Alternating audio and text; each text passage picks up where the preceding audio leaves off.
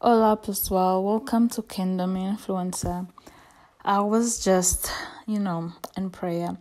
And as I was praying, the Lord started leading me to break yokes off of some people, right? So as I was praying, breaking off the yokes and everything, the Lord gave me a vision of a yoke. And on that yoke, I saw a man. And I first saw that the yoke on the other side, on the right side, it had no one. But then later on that yoke, I didn't see someone, but let's just say I saw like darkness on that side, right? And as I carried on praying in tongues, the Lord started downloading and just giving me revelation of what He was showing me. And the Lord was saying that there are spouses that in the spirit realm, they are yoked up, if that is even a word, that they are yoked up with the wrong people, right? That they are still connected to people that they are not supposed to be connected to. I believe that this is deeper than a soul tie, because a soul tie allows you still to be in a relationship, allows you still to move on with your life, but you still have that memory, you still have things that pull you back to that person. But this yoke that the Lord showed me, I got the sense that this is deep. That if let me just go to the scripture quickly so that things make sense, right? So we see that in 2 Corinthians chapter 6, verse 14 and 15, it says, "Do not be yoked together with unbelievers. For what do righteousness and wickedness have in common? Or what fellowship can light have with darkness? What harmony is there between Christ and Baal? What does a believer have in common with an unbeliever?" So, when the Lord showed me that vision, He showed me that right now there are women, there are men that are standing in the gap, that they are representing the believers, they are representing harmony, they are representing righteousness. But their partners in the spiritual realm, they are yoked up with someone that isn't a believer, someone that is the opposite of harmony, someone that is the opposite of righteousness. And this is just the Lord trying to get across to me, trying to get across to us that these people are unequally yoked. Not that they are yoked with someone that is evil, not that they are yoked with someone that does not come from God, but they are yoked in the sense that they are connected to someone that isn't God's plan for their lives. They may be so connected to an ex. They may be so connected to someone else, or even just a boyfriend, a girlfriend right now. Or just a woman that has been presented to this guy, or a guy that has been presented to this woman. And the Lord is saying they are unequally yoked because this is not the partner that God has for them. This is not the one that God has chosen for them. And in this vision, I got the sense that there are people that keep going back to their past, that keep going back to an old relationship. It goes deeper than a soul tie.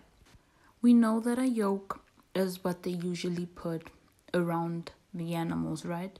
So when an animal is unequally yoked, it's when on this yoke there is a cow, and let's say there is a horse or there is a goat.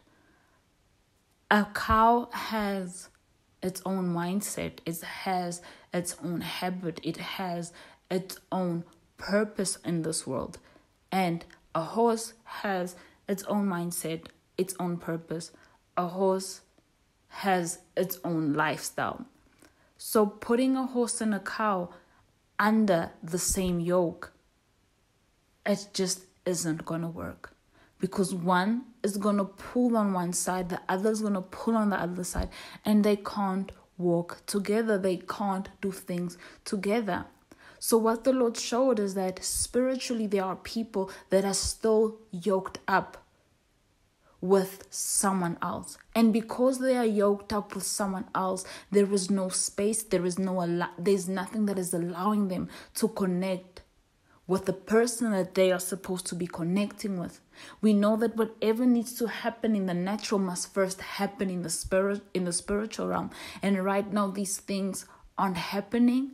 These couples aren't coming together because in the spiritual realm, they are yoked up with someone else. That side of the yoke isn't empty. That side of the yoke isn't available. So even if you try connect to this person, even if you try coming close to this person, even if you try making things work, it won't happen because spiritually that vacancy has already been occupied. So I believe when the Lord was telling me to break these yokes, to break people that are unequally yoked spiritually, it is so that that vacancy can be opened. I don't know if you guys are understanding me. I don't know if I am making sense. And once again, I need to say this, that this word isn't for everyone. This word can be for one or two people. This word isn't for everyone. I am not saying that this is your situation. I'm not saying that this is what you are going through. Test this word, test the spirit, and find out if this is for you. Because I know what I saw. I know what I saw. And as I broke this yoke, as I made this vacancy open in the spiritual realm, I believe that the Lord says in his word that he has given us authority. That everything under this earth, that everything in this earth, he has given us authority over. And as an intercessor, I believe that I have authority to destroy certain things, not even certain things, to destroy all things that God calls me to destroy. And as I broke these yokes, as I broke these people that are still bound or are in bondages to certain people, I actually saw them connecting to their rightful person. I actually saw them coming together with the rightful person. And like the Bible says, two can only walk together if they are in agreement. And I saw them walking together. I saw them doing the work of the Lord together. I saw them building together. I saw them raising together. So right now, like I said in the audio yesterday, if you see that back and forth, yes, the enemy doesn't want you to come together. That's why he has put someone, he has put a spirit, he has put whatever to occupy that yoke. And right now, what is being highlighted to me is that I saw the man, the head, right? I saw the head of the household with the yoke being unequally yoked, Yeah, that makes sense. And this is just to show the attack that the devil has on these men. It's just to show how the devil is actually so frustrated and so upset that the plan that he has had for centuries against the men of God is actually failing. The enemy has attacked men so much. The enemy has attacked fathers so much. The enemy has attacked the men of God so much. And I believe that this was just another attack of his. This was just another strategy of the enemy. He probably thought, no, if I can keep them yoked to the wrong people, to the wrong spirit, to whatever it is that the enemy wants to put in that place. The enemy probably thought then the purpose of God in their lives will not be fulfilled. Yeah, they can seem happy. They can seem like they have taken 10 steps forward when in the meantime they were supposed to take 100 steps forward. The enemy was trying to still lure them in, to keep them bound, to make them feel like, oh no, you're advancing. Oh no, you're getting this. Oh no, this is happening. When in actual fact, there is so much more that they are supposed to be receiving. There is so much more that they are supposed to be doing. And I just praise Lord. I thank God that He has revealed the tactic of the enemy. That's why I believe that every man, every woman that was unequally yoked in the spirit, that the enemy tried to use this tactic against them, it has now been destroyed. It has now been broken. For the word of the Lord says that the anointing of God breaks and destroys the yoke of the enemy. There is no chain, there is no weapon, there is nothing that the enemy can bring against you, man of God, bring against you, woman of God, that the name of Jesus cannot break. Chains break at the mention of His name, at the mention of the name Jesus. Chains right now are breaking. Yokes are being destroyed. We decree right now that in the powerful name of Jesus, every man, every woman that are unequally yoked in the spirit, that it be destroyed, it be broken right now. We decree right now, we speak right now, deliverance. We say right now that these men, that these women of God that have been bound, they are now set free in the name of Jesus. They will no longer walk in disagreement. They will no longer be pulled to the left or to the right.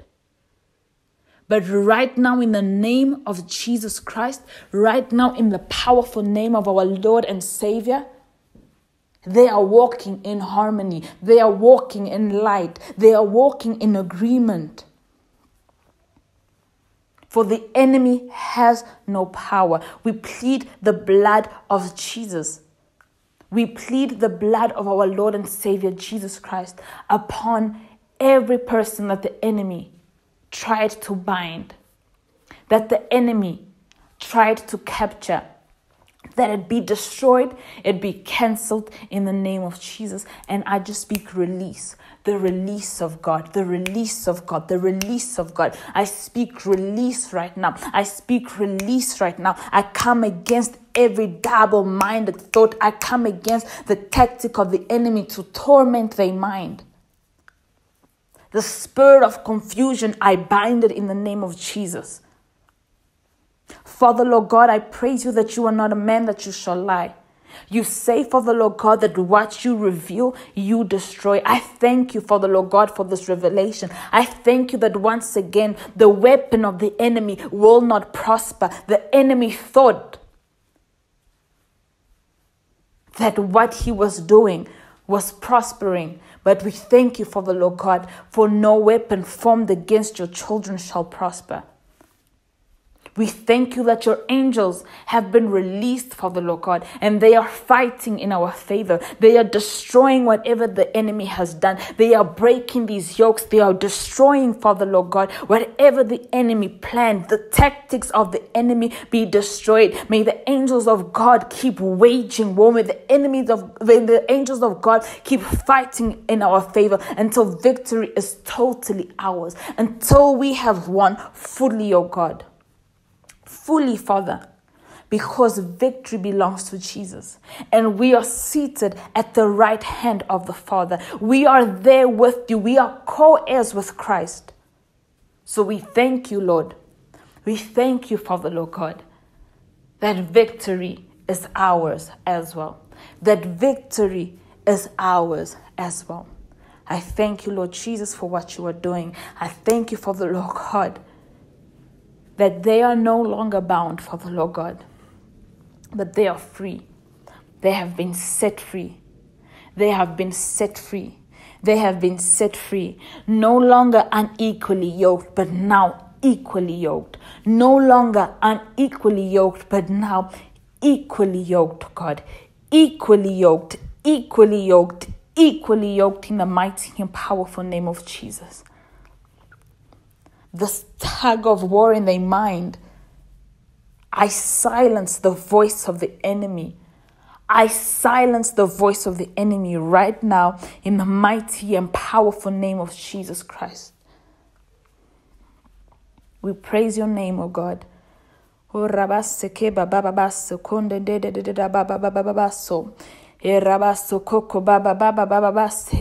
thank you for the Lord God that you are at work. I thank you for the Lord God that the enemy has been caught, oh Father. I thank you, Lord Jesus Christ, that he has no power. I thank you for the Lord God that you reign, oh God. You reign, oh Father. Like you say in your word, you have never left us nor forsaken us.